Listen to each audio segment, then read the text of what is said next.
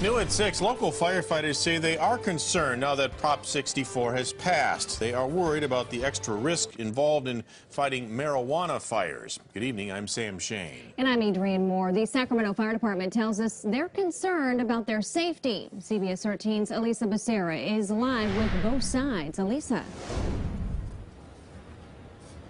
That's right. I spoke with a union representative today who says, you know, what this really means for the fire department is yet to be determined. They've already dealt with illegal pot grows, and now that this prop has passed, they're really concerned about what this means for the future of their job and the aspect of danger where it's concerned.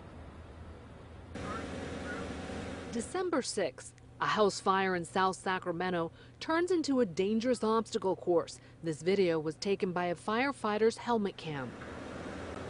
You can hear firefighters struggling against reinforced bars over windows and doors, as well as additional locks and chains and a solid wood covering on the inside. Why? Firefighters say it appeared to be a pot grow, part of a growing problem. What we don't know is all the chemicals that are inside because it's a grow operation, the heavy electrical remodel or rewiring that takes place. That's a huge hazard to our members. Roberto Padilla says with the passing of Proposition 64, legalizing recreational growing of marijuana, things could get far worse for firefighters if they're not given additional funds to help fight pot grow fires, legal and illegal alike. But moving forward, how is the fire department more than anything going to take advantage of that tax that's going to be revenued, and how is that going to help augment the service, because this is adding additional workload to our members. JJ Pay of S2S Insurance Services insures legal pot grows and says the trend is moving towards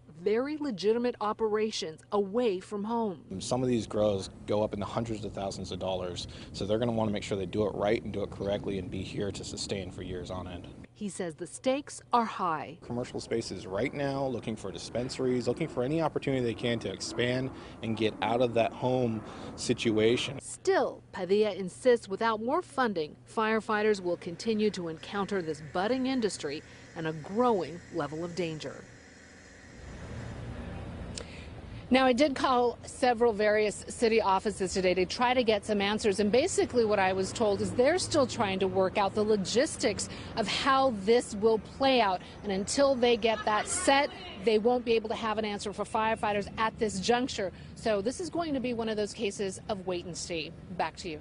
Hurry up and wait game for sure. All right, Elisa Becerra reporting live for us tonight. Thanks.